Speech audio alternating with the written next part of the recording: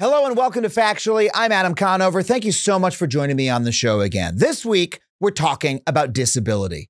You know, we've all seen these videos that have been coming out for decades. The government or some high-tech company trots out a veteran with a missing arm or leg and says, "Ooh, look at this expensive robot arm we've built. Look at this exoskeleton. Now this poor soul can be a normal like you and me." And then the veteran lifts their robot arm and flexes their robot fingers. The crowd gives a standing ovation, and then we all go back to our normal lives, secure in the fact that this disability has been solved. Now, needless to say, this is a supremely fucked up way to present disability. These demos hide and ignore so much. I mean, you don't even hear a disabled person's voice in them unless it's to say, "Thank you so much, sir." They also avoid questions of cost and access. And worst of all, they present disability as a simple challenge to be simply fixed, to be wished away. But these demos don't present a solution at all. They just present a comforting fiction to those of us who don't yet face these problems. And here's the thing. Disability is not rare. 13% of all Americans are disabled. That's over 42 million people. And the older you get, the more likely it is. Live long enough, and there's a very strong chance that you, yes, you, will become disabled. As you get older, your hearing, vision, mobility, and cognitive capacity are going to decline. And when these things do happen, you're not a heroic vet on a stage with a robot arm. You'll just be a regular person keeping up as best you can with a world that might make little accommodation for you. Some of you listening might be in that boat. I myself have been diagnosed with learning and visual disabilities. And I know that there is no magical solution. I just have to try and keep up. We live in a culture that seeks to hide and solve disability out of existence, and it's bullshit. And in order to change this culture, we first need to understand it.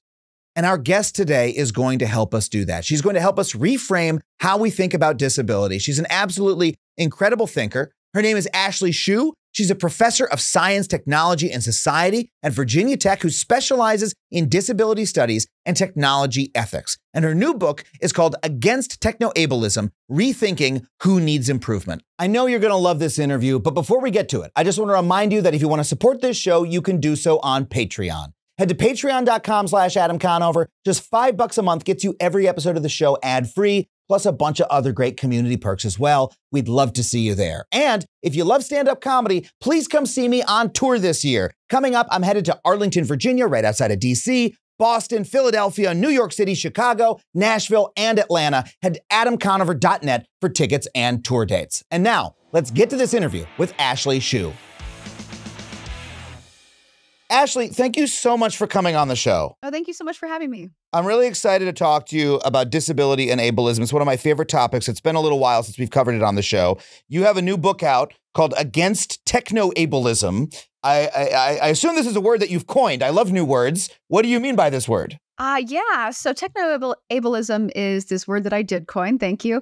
But I don't think I'm describing anything like new if you're a disabled person. Like I'm describing something that lots of people are noticing, which is the fact that if you're disabled, everything that is marketed to you is supposed to be life-changing, right? Every single technology for disability that we hear about, even if it's not stuff that we're going to particularly want, is marketed as things that are going to fix us, change our world, make things so much more like easy and better for us. And it suggests all the time that there's something really wrong with being just disabled and okay.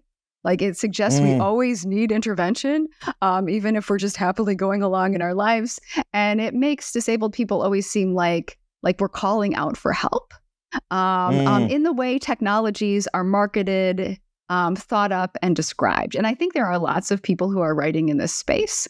There's some really great history written by Jaypreet Verdi at University of Delaware about hearing devices throughout history. I don't end up talking a lot about hearing devices in the book because I think there's actually lots of great writing about hearing devices.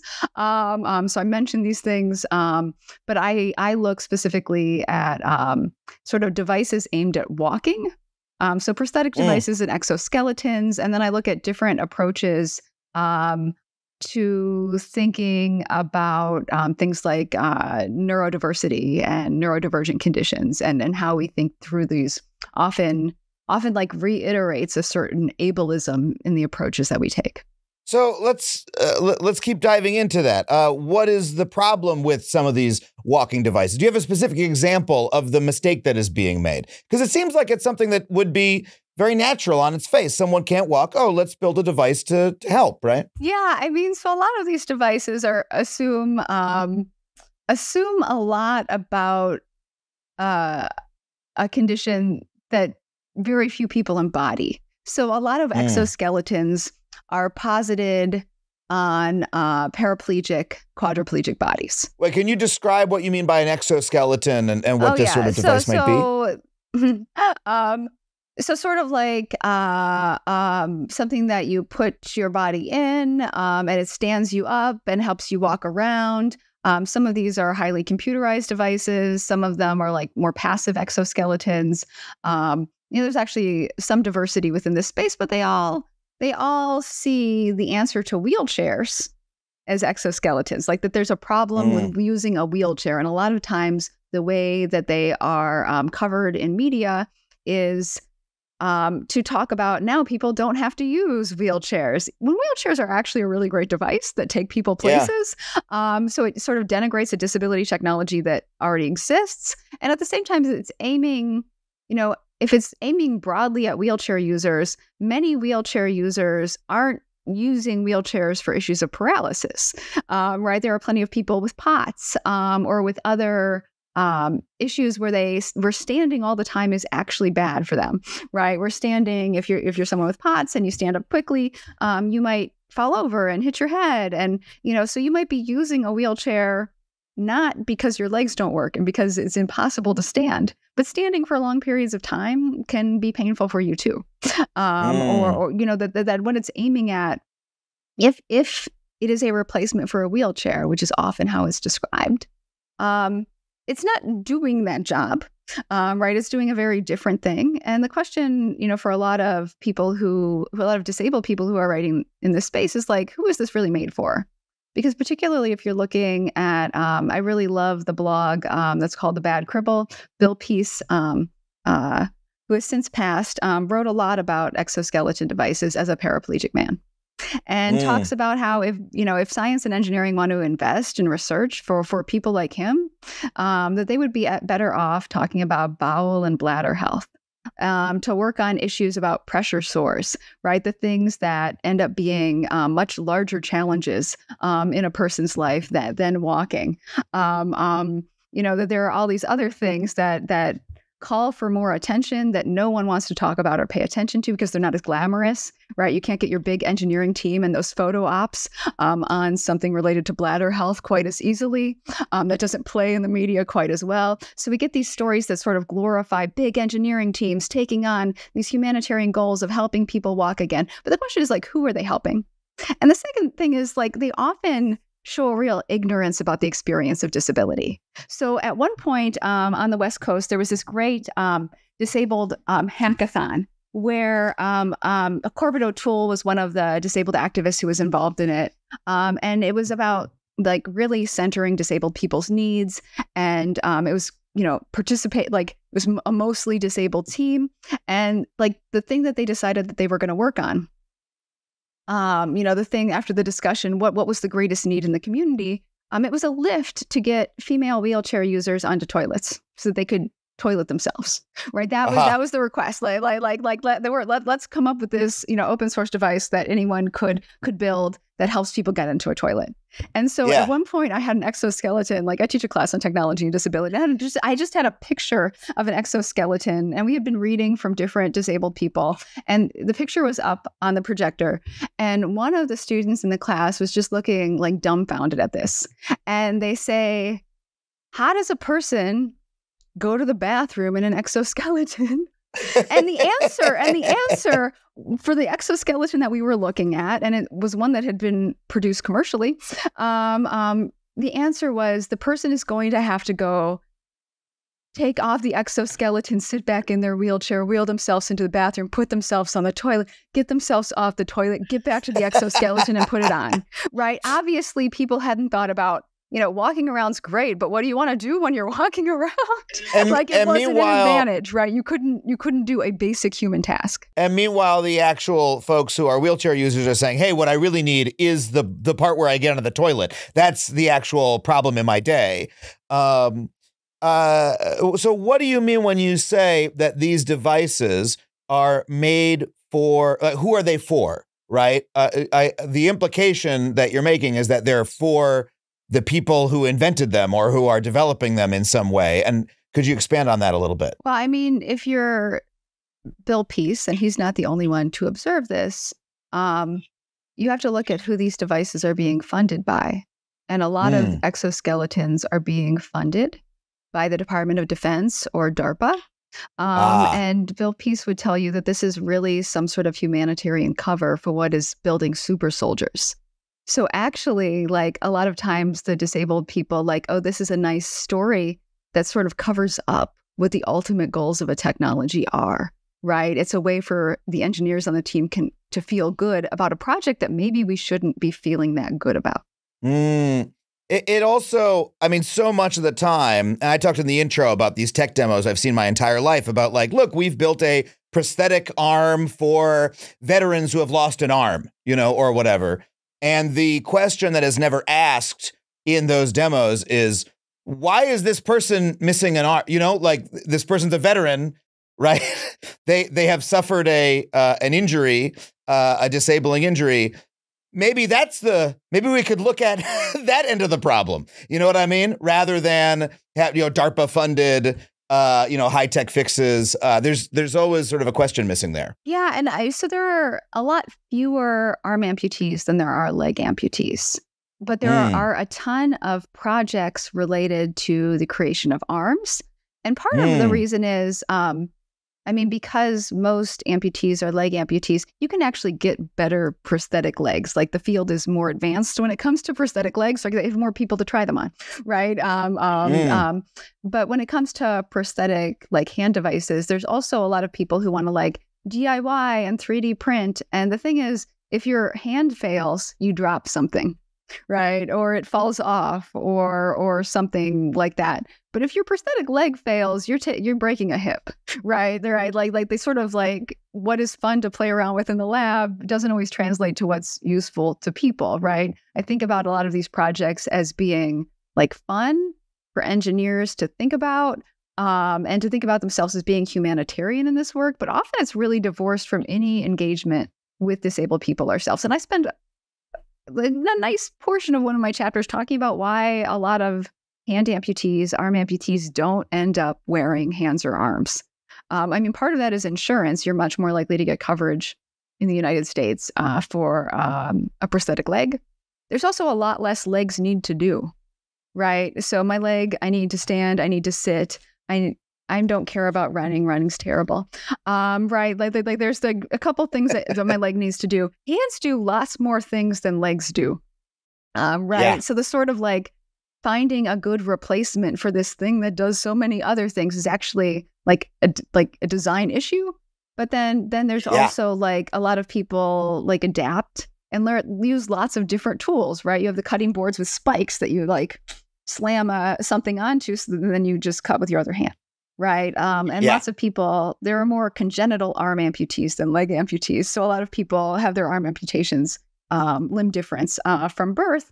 And that means that a lot of times they adapt and know how to do a whole bunch of stuff that if you are a new arm amputee, you need to pay attention and watch what they're doing so you can learn. But a lot of disabled people adapt to what they have. That means we also adapt to the tools that we're given.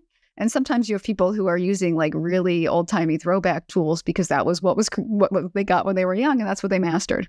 So that there's really a wide realm, and a lot of times disabled people are really like stereotyped, right? Like, if you're an amputee, you're going to need X, and that's not necessarily true. Like we can make lots of different choices, but a lot of the ways these technologies are marketed and understood, like really suggests that there's like a one-to-one matchup between different technologies and different disability types that I don't think really exists. Like the things that we exchange in community, the tips and tricks, often end up like having cross applications in ways that the people who are designing for us without any of our input like really fail to account for.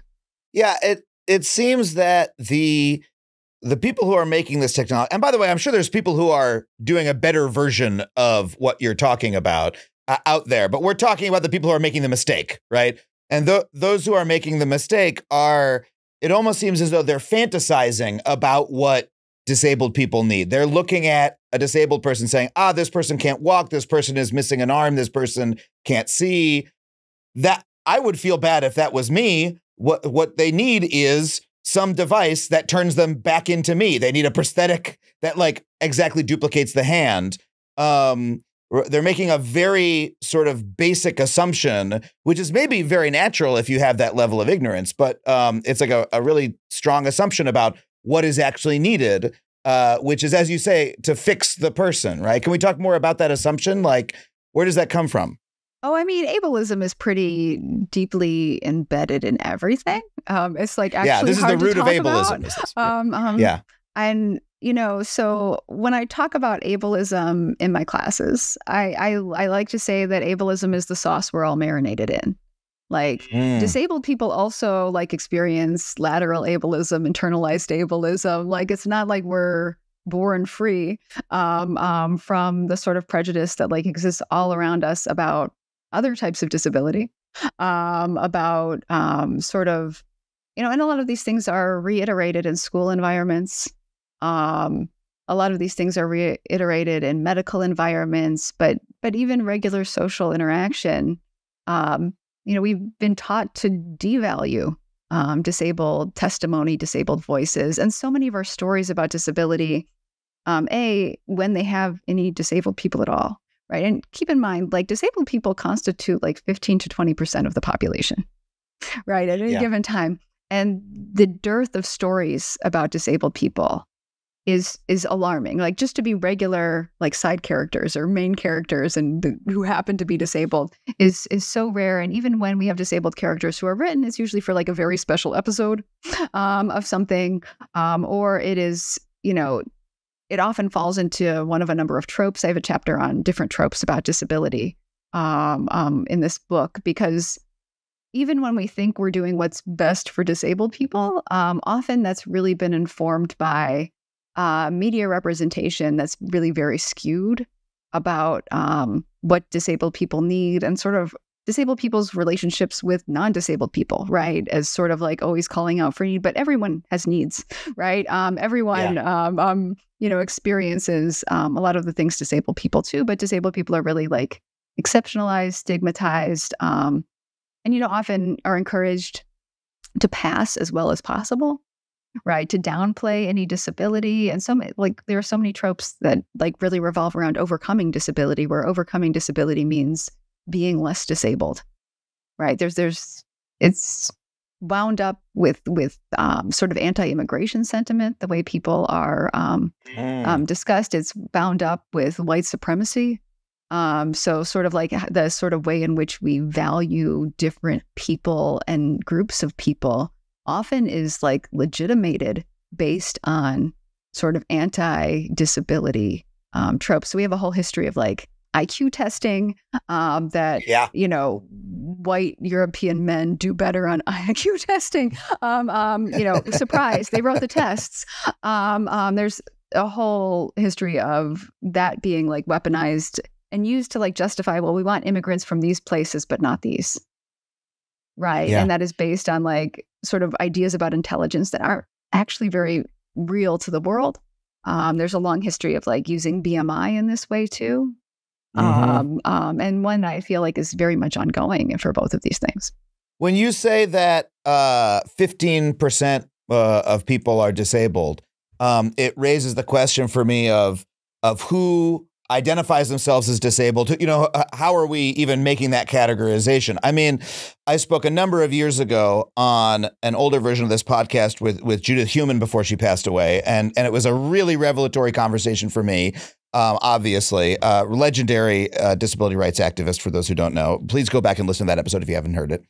But she made me confront the fact that I don't think of myself as disabled, yet I have a vision impairment. That's very serious. That's part of why I don't drive. I have ADD. I have a learning disability. Maybe those things combined are why I don't really feel comfortable driving, along with the fact that I hate cars and car culture. But I'm not. I don't have disabled in my Twitter bio, right? And she also pointed out this is one of the identities that almost everybody will join as you age, right? As you age, you are likely to become disabled. I have a complicated relationship with that because I'm like, okay, well, I'm not medicated anymore for the ADD, but I get along fine. I have my coping mechanisms. I have, lenses, obviously, for my eyes, et cetera. And so when I start thinking about that, it makes me confront, like, okay, what is my relationship with disability? And then what is everybody else's? And is that 15% potentially a lot larger? And is the reason it isn't is because of ableism overall? So that's what I'm coming to it with. I would love to hear your thoughts on any of what I just said. I do feel sometimes like I'm always recruiting disabled people because you go over that and I'm like, you're disabled, come sit with us. But there's like so many ways in which, I don't necessarily need everyone to pipe up and say I'm disabled, but I do think that there's something really powerful in thinking about yourself as part of a disability community, right? I think about all the things, like I have chemo brain. It quacks a lot like ADHD. I talk about that in the book too, where I am listening in anytime any of my friends with ADHD is speaking about their disability. I am leaning in to get whatever tips and tricks they are using to try out in my own life, right? Like I know that these are the people, like this is the neurotype I need to pay attention to, and I think there's a difference, also in talking about sort of impairment and disability. I think when we adjust, we don't always experience our disabilities as impairments, right? I don't think that's true in all cases, but I think about this a lot with chemo brain. Like I have brain damage from chemotherapy. Like that's not something I'm getting out of. That's like the state of things. I had chemotherapy 10 years ago, right? It's not getting better. They always tell you after you finish chemo, oh, let's just wait a year and see if you are still experiencing this symptom. And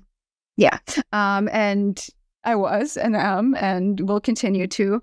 But my first few years, it was awful, right? Because I hadn't figured out how to manage this thing. So my friend Liz Bengola, who was in disability community with me on campus, and we did different disability advocacy in our community. Every time she would talk and say things that she was doing, I was like, oh yeah. And so all of a sudden I'm programming the time my kids need to get picked up from school into my phone, right? I'm doing what Liz does, right? She programs all these things into her phone by day of the week so that she shows up places on time and doesn't leave her kids at school. Actually, she didn't have kids, but she doesn't have kids. But I could imagine like how I could use what she was talking about. And I don't experience my chemo brain as impairment in the way that I did, right? I have different fixes, right? And some of them are technological, like I'm using my phone. It's not a specific app for disability, but it is using it for a disability purpose. And I find like the things that we exchange in community are often much more powerful. There's also, people with ADHD, they have options in terms of medication, but there's also, what is it? It's called body doubling, where you schedule time for a friend to come over so that you can complete a chore. Your friend doesn't help you with that chore, but having someone there and you saying, hey, I'm going to complete this chore means that you're going to do the chore. Sometimes we do writing groups because I'm, in an academic environment and we all need to do writing and it's impossible to sit by yourself and write. If you're sitting with your friends, you're getting a lot more writing done because you said you would. And like the peer pressure of that produces. Yeah. I write so much better when I'm writing with another person. That's why, if I'm working in a writer's room or with another writer in my comedy writing, it goes much better because we are, it helps me focus. And when I get distracted, the other person can pick up the slack a little bit. Whereas solo writing, I experience, as kind of hell. And so do people who don't have ADD. I think writing is one of the worst tasks anyone can ever do. But it is, I it's funny because I have not thought about that as an ADD coping strategy. And yet now I'm realizing that it is. And so I just find it interesting, though I'm sure I have plenty of ableism, right? That I'm a very functional person in my life. I treasure all the things that I can do. I'm very proud of them. And I know that I have a bit of a fear of, being, like losing ability, right? And I also sort of recognize, that might cause me to sort of push down these other things as me conceiving of them as disability, which is, I'm sort of, no, that's not me. That's not me. No. I'm a regular. You know what I mean? I can do whatever.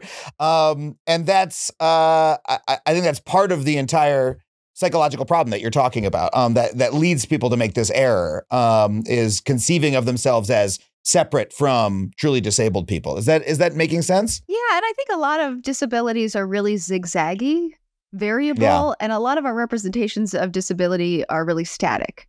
Right. So we don't have a lot of representations where some days you get up and you're fully functional and the next day you have to stay in bed, or, you have a pain flare, or your Crohn's disease or autoimmune condition is all of a sudden upon you and you might need accommodations today when you didn't yesterday. Like, we don't actually have very many representations where a person's sort of experience of their disability varies over time. We have the sort of dramatic, they become disabled, right? Or are cured, and it's like blinking in and out. But the sort of long-term variable disability, which is a lot of disabilities, like even if you have something like I'm an amputee. Some days everything's going well and my leg fits well and I'm walking around like the normals. And all those, two-legged assholes out there, I'm just like them. And then like the next day I ate too much salt because I flew too close to the sun. And all of a sudden I can't fit my prosthesis on, or it's tight, or it's uncomfortable. Or because I had such fun yesterday, like I have some metal in my hip, right? And all of a sudden my hip aches. I am like, it's the same disability. Right. And I say, I'm an amputee. Sometimes I get hip pain. But I don't always have hip pain. Right. There's this sort of like, even if I'm experiencing something that people think about as really static. Right. I have a particular level of amputation, and that's not really going to change unless if I get a pressure sore and I have to get they call it a revision, when you need a second amputation above your original amputation site, which is just such, like, whenever I go to do revisions on a document now, like, I'm haunted by this particular idea. Like, you're just going to cut further up, and we can get it right this time. Sometimes amputees also become more amputee, like in some way, like an additional badge on there. But like in general, like, this is static and it's unchanging, but it also, like, that doesn't mean my status around it, like, is always the same. So I think, like, especially for when we're talking about things like ADHD, most people experience that in a zigzaggy kind of way. Yeah. Right. And so it's really hard. I know, like, it's really hard for people to ask for accommodations because you say, well, I can do this sometimes. Right. And that's a little internalized ableism. You're like, well, I can do it sometimes, so I don't need that help. Right. And therefore, the one time I can't do it, it's my own fault. Right. Yeah. And then you can, push that back on yourself. And I feel like we need more representations where disability is like zigzagging more. And we also do this thing where we, if you've done it once, you should be able to do it again. That's not true all the time, right? With different like levels of fatigue, different situations in your life, you might not be able to do the same thing that you did before or in the same way you used to. And we have such a lot of people really want to police disability, right? I see this around disabled parking on a regular basis. I've had to explain. At one point, someone was complaining to me that everyone took all the disabled spots during a rainstorm and they were just being lazy and didn't want to get rained on. And I'd just like to suggest, as someone who experiences hip pain related to weather, that sometimes people are walking further because they can walk further on a given day. But a lot of times with weather-related pressure changes, a whole bunch of people who have arthritis, who have different metal implants in their body, are they're experiencing the weather different. They're experiencing it in an embodied way, and they're going to need disability parking. like they probably don't need it all the time, right? If they're not regularly parking there. And so disability parking gets really crowded on rainy days, but I don't doubt that all those people are disabled, right? There's people who want to also rank which disabilities matter more than others. We see a lot of lateral ableism even within disability community, where some disabilities are like more stigmatized or even seen as less valid. Do you have a general example of that without calling anybody out? Yeah. So lateral ableism is something, when I see, and this is the sort of the classic version of this, is someone who's physically disabled saying, well, but it doesn't affect my mind, with the suggestion that, in fact, like they are ranked higher somehow than people who have disabilities that affect their cognition in some way. And it's kind of shitty to do to other people because, I don't think any of these hierarchies make sense like in an enduring kind of way, right? We'll have different needs. It's okay that we have different needs, right? That doesn't mean that your disability counts more than mine does, right? If I'm an arm amputee, disability parking is probably not going to help me. Like it's not going to like even the playing field, like in terms of like my energy in a given day, right? So arm amputees generally don't have disability placards, and that makes sense. But for people who have trouble walking long distances or who get out of breath really easily, so people with COPD and that kind of thing, like having disability parking can mean the difference between being there or not. And that is, they just have different needs. It's not that one counts more than the other. Well, that brings a question to mind for me that really cuts to the core of the definition of disability that I'd love you to answer. But before we get to it, we have to take a quick break. So we'll be right back with more Ashley Shew. I think that was a pretty good tease for the second half of the show. I hope you agree. Hey folks, because I'm such a big believer in internet privacy and security, it won't surprise you to learn that I use a virtual private network. That kind of security is just too important to overlook in the age of online personal data. Many of you might use a VPN already, but others might have heard of VPNs but not known where to start. Well, the time is now to make a jump to NordVPN, as they're offering an exclusive deal to Factually listeners. NordVPN shields your IP address and secures your online traffic with state-of-the-art encryption. That means that at home or on the go, if you hop on public Wi-Fi, you can rest assured that your online traffic is protected. My personal favorite feature is the ability to change your virtual location. So if you're traveling abroad and you want to stream your favorite shows that are only available back home in the US, well, wherever you might be, you just choose the little flag icon for US, Canada, UK, Germany, or dozens of other places to change where your connection is coming from. NordVPN also includes dark web monitoring to determine whether any of your passwords have been compromised. One quick look will tell you where your passwords and usernames might have been compromised so you can secure accounts before it becomes a problem. NordVPN is simple to set up, even simpler to use, and this is simply the best time to try it out. So head to nordvpn.com/Adam Conover to get this exclusive deal right now and join me using a VPN. That's nordvpn.com/Adam Conover. If you've been listening to this podcast for any amount of time, you know how much I love Delete Me.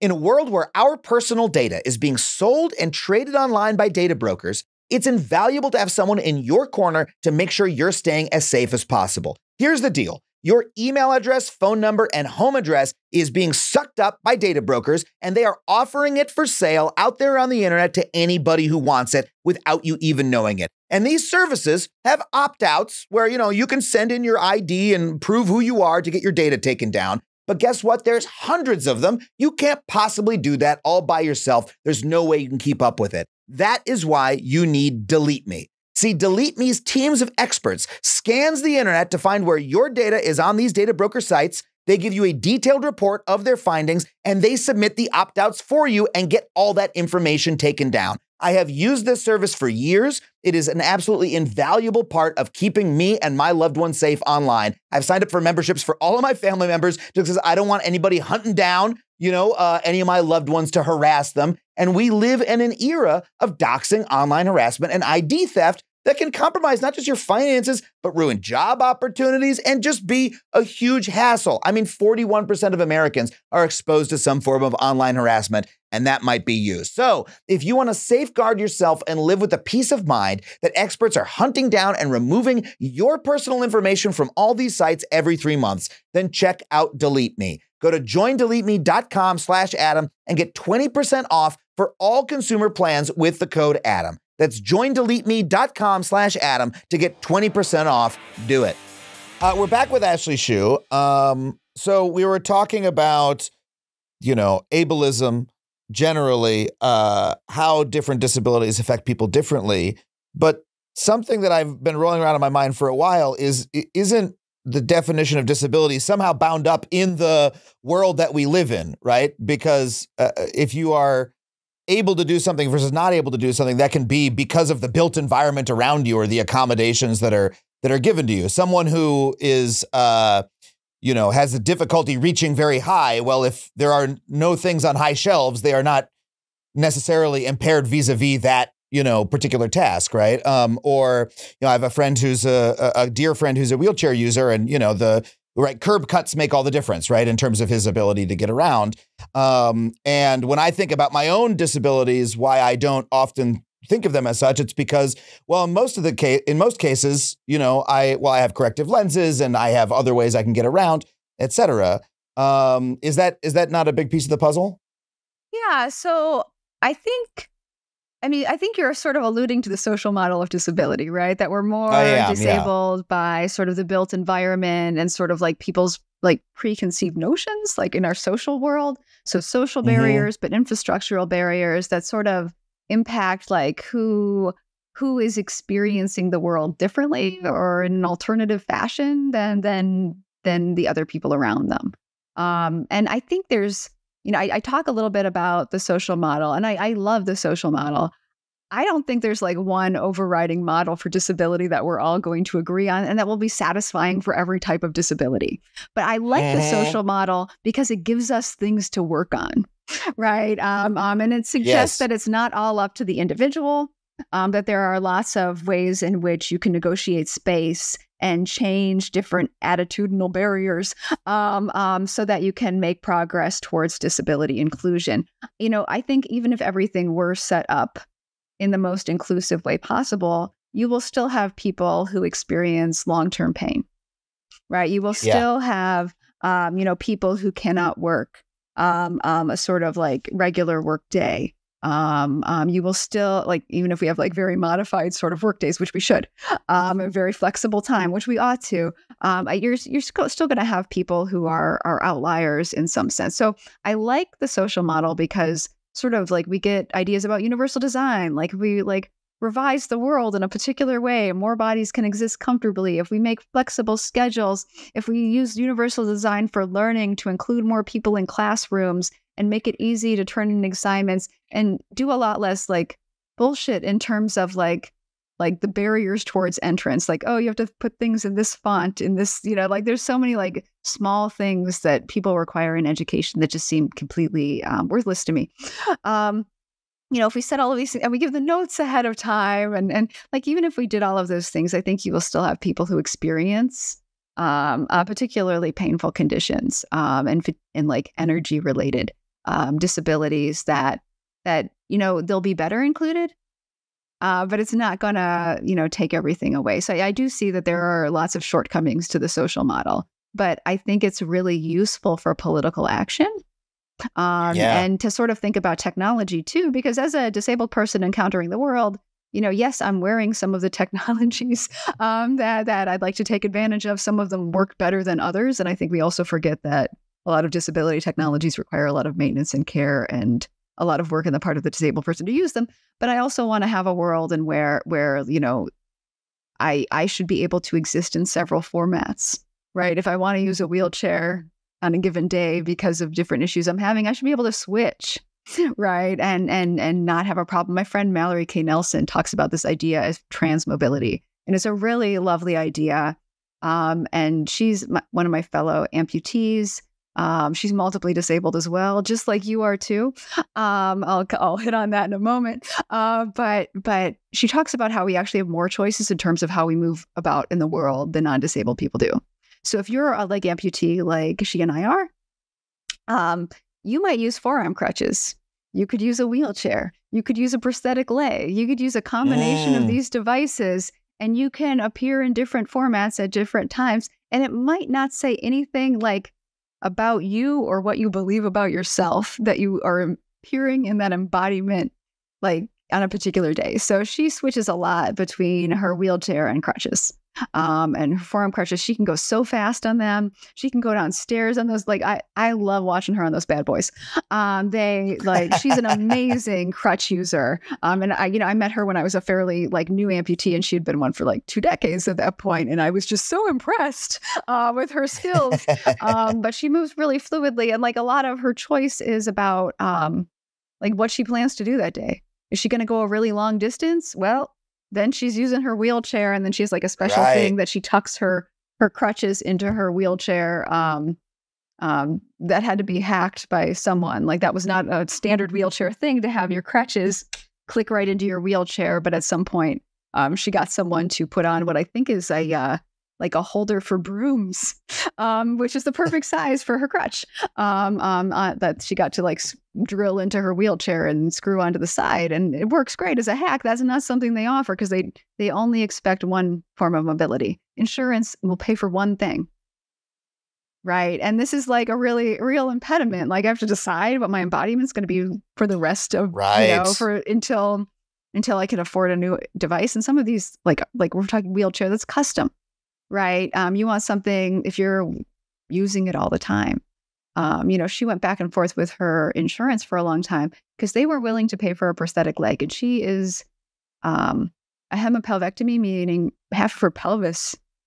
Like she's the highest level. I love that we call it highest level because it sounds like she's a wizard, right? She's reached the highest level of leg amputee. But it means like she would need a hip joint, a knee joint, an ankle. Right. Those are the expensive pieces on a prosthetic limb. Her insurance would have paid for over $100,000 of leg equipment, but they would not pay. She didn't want the leg. Because of course it's very high up and there's not a lot to hang that prosthetic limb on once you have that high of an amputation. Right. So there's like a cost to wear. And it's very heavy, hard to move in. She wanted to get forearm crutches with like shock absorption that would really help her preserve her rotator cuffs, her wrists, and all of this. So $1,000 for a pair of forearm crutches. And she was like, hey, insurance, could you pay for these forearm crutches? I do not want the prosthetic leg. I would like this other thing that has more value to me, even though it's like 1% of the cost. And insurance said, insurance says no. Because they won't pay for more expensive forearm crutches. They will pay for your basic level forearm crutch, which is like $80. And why would they rather pay $100,000 for a high-tech solution than $1,000 for a forearm crutch? Like, obviously, there's some bureaucratic problem. If you ask anybody at the company, they would get it. But there's some policy choice being made further upstream. And so what is this? What is the source of this obsession with this sort of high-tech fix? Well, I mean, I think about this as, if you're an amputee, a leg amputee, people really want to see you walking and standing because almost every amputee that they've seen is, and scare quotes here, overcoming their disability with technology. Like we're being sold a story about technology as well as a story about disability, right? We're being told, if there isn't yet a fix for you, you should be investing, probably asking a venture capitalist to invest in technology that will fix you one day. So there's like a strong preference, like even when you go out socially as an amputee, for you to wear your leg among other people you run into, right? I have a friend who's been like regularly quizzed in a grocery store because he wasn't wearing a prosthetic leg. Right. If he appears without it, he was scrutinized in his small town. Like, why don't you have your leg on? And essentially implying that he wasn't trying hard enough if he didn't give the technology time. Or somehow inconveniencing the other people by appearing without the prosthetic leg, which made them more comfortable, Well, and perhaps. he wasn't asking for any sort of, he's just picking out groceries. Like there's it. And, you know, some amputees get told that they're indecent for not wearing their legs in public. How dare you be disabled in front of us? How dare you be visibly disabled and not trying to look otherwise, right? Not trying to pass. Yeah. And sometimes pass is a functional pass, not a like visible pass. But there is like a huge emphasis on walking and in ways that are really toxic. So I think about this in terms of sort of amputee communities. At one point, I was trying to join the amputee support group in the adjacent community to mine because my community didn't have one then. And I had left a message with the woman who ran the group, and she called me up, and I was not even a year out of my amputation, and I have a really rare type of amputation that's probably too hard to explain at the moment. But like I had to wait for my bones to fuse before I could bear full weight. Right. So I had to use crutches and my prosthetic leg for like 11 months. After my surgery, I was using crutches still. And then I dropped down to one crutch and then eventually to a cane because I was on chemotherapy. Like my body was not healing at all. It was bad. But she was like quizzing me and I just like dropped down to using the cane. And she asked me all of these questions about my gait, about how well I walked. Like her first question is, are you using a prosthesis? How well are you walking? Have you dropped, like, you're not using anything else? And of course I was still using my cane. And I remember like her saying at the end of the conversation that there were two old guys in the group who wouldn't even try wearing legs. And maybe it would be a kick in the pants to them to have me show up to this group. I did not show up. I'm not here to shame people into wearing their legs. like the whole idea that the reason that and this was in the amputee support group that you were getting this. Oh no, it was the amputee support group, and I'm encountering this like gatekeeper to the amputee support group who wants to make sure like that I'm going to be like a good influence. And the thing is, I met these guys a couple years later because they were like friends from the same region. I put it together. They were part of this support group. And the thing is, you're like, these were the guys. I met the guys and they were great. I met them, their wives. They do a lot of road trips and camping together. Like they are disabled friends who had they were chuckleheads. We had a great time. They're living their best lives with no prostheses. And they're not using prostheses at all. But that wasn't like limiting their lives in any way. They were going on more adventures than I was when I met them at the amputee coalition meeting that I ran into them at and like connected the dots that these were the people that this woman was going to bring me into shame. And it just struck me as so absurd that we would do that level of like insisting how other people's bodies should be and then like trying to set up other disabled people against each other in ways that are really toxic and ugly. Yeah. So when it comes to technology, because this, again, is the subject of your book, and thank you so much for talking about every dimension of disability. But how do we tell the difference between, when we're looking at a new technology, a good technology to bad technology? Because obviously corrective lenses, for instance, are, I think, pretty unequivocally good, right, for sight impairment, very simple technology. But there's others, an exoskeleton that doesn't let you pee, maybe bad. So what is the distinction for you? I mean, a lot of it has to do with the desires of disabled people in community with each other. I want multiple ways to be in the world. Like, I think one of the problems with like how we set up technology and disability is that we're getting this story about disability wrong all the time because we have all these tropes and we like want to force things to fit particular molds. And this is like longstanding. I love this one quote from Harriet McBride Johnson in her book, Accidents of Nature, which is about disabled kids at disabled summer camp. And two of the girls are talking to each other. And one says like she wishes there was just one story in the Bible where the crip didn't get cured so that she could just be disabled and not have people try to intervene. Right. So I think we've wedded a lot of these stories where disabled people like the call out for intervention or need to be overcoming, or like there's a couple of these tropes that have like a long history here. And I think we wed that with like real optimistic ideas about what technology can do for us. And this is where I think disability being so exceptionalized and abnormalized is really a problem. Because, as we may have experienced in trying to set up this particular audio situation, it took us 25 minutes, everybody. For those who were not, well, nobody heard this because it happened before the podcast. It took us a good half hour to get audio set up for this podcast, which we're recording remotely, very common problem, but it was a little tricky today. It was. And, it's complicated by the fact that I have like Bluetooth hearing aids on. Like I don't reject technology, right? But I think we tend to like idealize technology for disability, right? Because we've exceptionalized and abnormalized disability. Technology for disability always has to be wonderful. We can never just have incremental changes, right? Where the material, like I really like material, the material history of prosthetic devices is really interesting, right? But sometimes better materials are just better materials. It's not life-changing for me, right? It's just better. And a lot of times we cover over sort of issues of like maintenance and wear. And there are lots of people like Josh Earl, who's talking about cyborg maintenance as a regular theme. Like disabled people are regularly having to think about how to repair these technologies, how to negotiate, like when things are out of warranty, how to deal with systems that don't want to give us stuff. Like I feel like when we're describing technology for disability, we think it's going to be a quick and easy fix because that's what people want.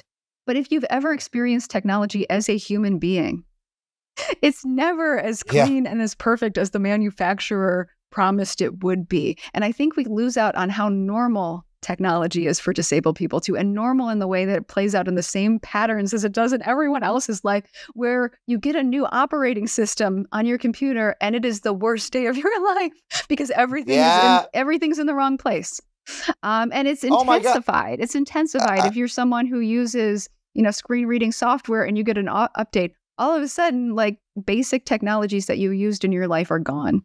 Right. And we forget that all of these things require constant monitoring, constant wear, that these are things we wear close to our bodies or close at hand, when we talk about different apps and things like that. And I think when we're always praising technology for disability, we tend not to see the technologies for what they are. And what are they? Is that too general of a question? Like we tend to not see them for what they are. That made me want to go, no, what the hell are they, though? I'm from philosophy of technology. So you asked me, what are they when it comes to technology? And we could be here for like, several centuries. But I think there's a fundamental, like technology is no one thing, right? Technologies ideally are tools that help us get things done.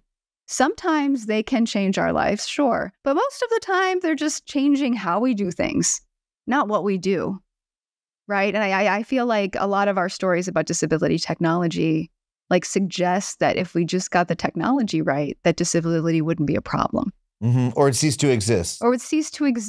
And there are so many movements, when I think about all of the science fiction that writes disabled people out of the future, right? That's not a realistic vision. Like the future is going to be more disabled, not less. Climate change is coming. More people are going to have, when we talk about pollution and rates of asthma and different types of cancers, even if we got off planet, like, space is disabling. It is not our environmental niche. It will hurt our bodies. It'll probably hurt our minds too. Right. Like there's all of these like elements towards no matter what future we envision, we're going to experience more disability, not less. So the way in which we continually write out disability in all media, but also in how we regard the future, like really keeps us from confronting like basic things we need to about how technologies work, right? And that they're not always constant, that we need maintenance, that it takes a certain level of care and investment in infrastructure. I think about how all of these one-off devices where, this is going to change everything for you, like only operates with certain like environmental considerations, right? And as soon as those break, then things aren't going to go as well. I think about this a lot with like self-driving cars, right? Which of course we want because we haven't invested in high-speed rail, right? Why do we need self-driving cars? We failed at the other transport for lots of different social reasons. But it's really hard to program these things because our roads are so irregular, right? Our infrastructure itself makes all of these things that we think about as sort of quicker technological projects are so much more complicated by the fact that we're not making crucial investments in basic infrastructure. Yeah. Well, and oh God, sorry, we can't start talking about self-driving cars because then I will never shut up. I'm so excited for you. It's my absolute favorite topic. But what this reminds me of is a theme that we've come back on this show to again and again, which is that our sort of material technology in certain places has become very advanced. You know, the iPhone is one of the most advanced pieces of technology in countless ways. And yet our social technology, the technology of our society, how our democracy works, how we include people's voices in conversations, how we make decisions as groups, right? There's a way to define technology in my sort of naive view that includes like those processes as well. And that has not advanced, you know, the means by which we make decisions about how to build our society, about what material technologies to pursue, like that would mean, you know, an advance there would mean rooting out ableism and having a more inclusive way to talk to people. I don't know. Does that metaphor make sense to you at all? Yeah. I think there's something to be said about paying attention to disability politics. Right. I think about the ways in which disabled groups, because we're all very different, have worked towards things like across difference, right, to get important pieces of legislation passed. And of course, if you had Judy Heumann here, you might have run into some of these concepts before. But the different types of like coalition building that exists in disability circles is really interesting, because often it involves like confronting our own ableism about each other, right? Because this is the soup we're all stewing in. We have all of these biases, but learning to like appreciate the contributions of other people, and see sort of like where we can work together. I think that's actually really important. I think having a disability politics is much more important to me than like having individual disabled people, right? We need to have an ethos of making space for each other in terms of like setting up accessible experiences in every part of things. And it's not that all disabled people like agree all the time, but there is a sense in which I'm going to provide the mechanism like to hear other people out, and that's like, and sometimes that takes time. Like, and I think about this, there's lots of theorizing about crip time, right? About how sometimes it takes disabled people longer or shorter times in some cases to do particular tasks. Sometimes we don't show up on time because we're dealing with, pain flares or something like that, and how we can't work always at the same pace. And it's just much like this concept gives us some flexibility for thinking about how this is a much broader human experience, like that like lots of other different types of disability share. And I really like that sort of community theorizing that happens. And I think cross community action is so important on a lot of these things. But actually learning to listen to other people is a big part of that.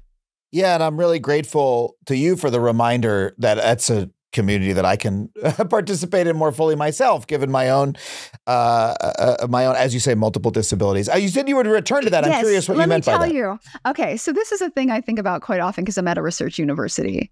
But most recruiting for research projects is about people having one disability and not others, right? If you have criteria for people that you would like to have as human subjects for different types of technology or scientific research, usually you want people who are in the absence of other disabilities, which means because most of us are multiply disabled, you and I both, most disabled people are multiply disabled people. So most scientific research about disability actually doesn't represent most disabled people. There's this interesting like sort of inversion that sort of happens there, right? Where most people don't have just one. But when we're testing devices, we want people to have just one. I've started to think about like how to address this problem in scientific research, especially about technology, but sort of in all areas, because this is actually very bad. Because when people announce their exoskeleton, they're like, well, this is for paraplegic people of this particular type of spinal cord injury, and you're like, well, that is a much smaller population than it was initially advertised as. I know we're so down on exoskeletons, but every time you say the word, I picture an exoskeleton and I'm like, that's pretty fucking sick. Like they do look cool. I mean, there is that. And I do think that must be part of the desire to build them is like you see The Edge of Tomorrow or some movie where someone's an exoskeleton. You're like, yeah, that's fucking sick. I want to. I mean, for me, ever since that one student pointed out the issue with the bathroom, I look at exoskeletons and I go, you won't be able to pull your pants down and sit on the toilet. Like, it's much more, I guess, because, I mean, one of the things I also have is Crohn's disease. So going to the bathroom is an important part of my life, and it needs to be quick. Oh my God. Of course it is. And that's the problem with, science fiction leaving disability or even frankly bathrooms. Most science fiction doesn't have any bathrooms at all. Yeah. And no one's even thinking about, no one thinks about the fact that on Star Trek, they're all wearing jumpsuits. They're all having to unzip and take all their clothes off to go to the bathroom. It's not Nobody thinks about technology. this. It's not convenient technology for this, for sure.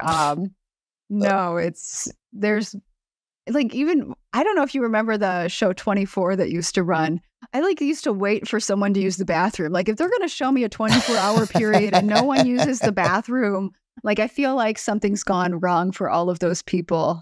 I'm curious what a science fiction, future that does, make space for disabled people. Like what does that look like? Or do you have any favorite thinkers who are envisioning that?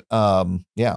Yeah. So my colleague Damian Williams really got me excited about the show The Expanse, which really which has like ideas about like how space will like affect human bodies in the long term. So you actually see like once like Martians come back to Earth, like they can't stand up or get oriented, and it's like because they were born under lower gravity and yeah. So I think there's some really like exciting science fiction, like when they do like admit that space will disable our bodies.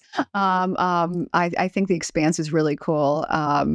There's some other like things about like genetic engineering. Lois Bujold has this one book where like basically people who are supposed to go work off site, being the site being Earth.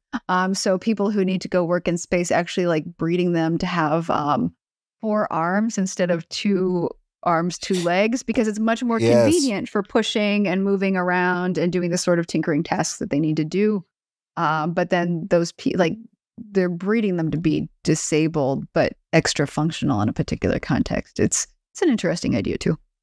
Yeah, I know that book and I've never read it, but it's such an interesting concept that yes, if you were born and were working in free fall, you went up there with a body that had evolved for Earth's gravitation, you would be disabled vis-a-vis free fall, and that you would actually want a different body in that case. Well, coming back to and bringing us in for a landing here, coming back to technology itself for the person who is, working in the technological field, right? I sort of imagine the very capable high school student who's doing like the project, they're doing their, I'm going to invent something project. They're like, I want to help a disabled person by inventing some sort of thing to help people see or some sort of prosthetic limb. I feel like I saw this so much when I was a kid. There's the sort of Eagle Scout type project to help disabled people. What is, we've talked about the mistakes that are being made by that person in that case. How would you suggest that they correct that error? What is the step to take to move us in a direction of, thinking about technology in a way that is better? So Alice Wong talks about disabled people as oracles of the future.